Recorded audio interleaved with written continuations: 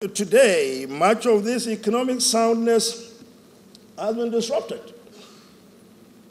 COVID-19 pandemic, the invasion of Ukraine have presented the world with the most significant set of challenges since World War II.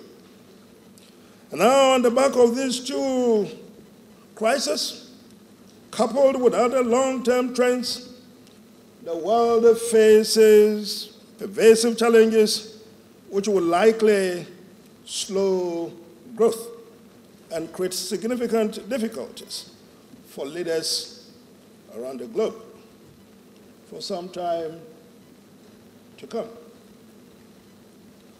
With a global cost of living crisis affecting us, all of us, and rising inflation and decline in real wages continuing to impact the vulnerable hardest, the need, and back to him, for creativity and effective policy solution is even more urgent.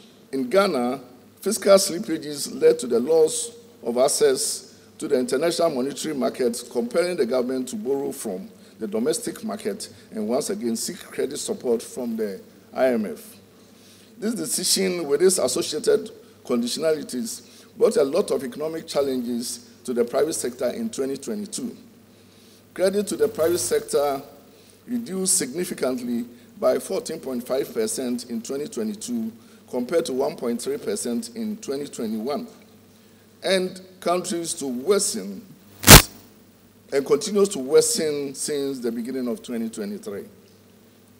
Overall, growth of the economy declined from 5.1% in 2021 to 3.1% in 2022, and is expected to slow down further to 1.5% by the end of 2023, and remain depressed in 2024, given the current challenges the private sector is grappling.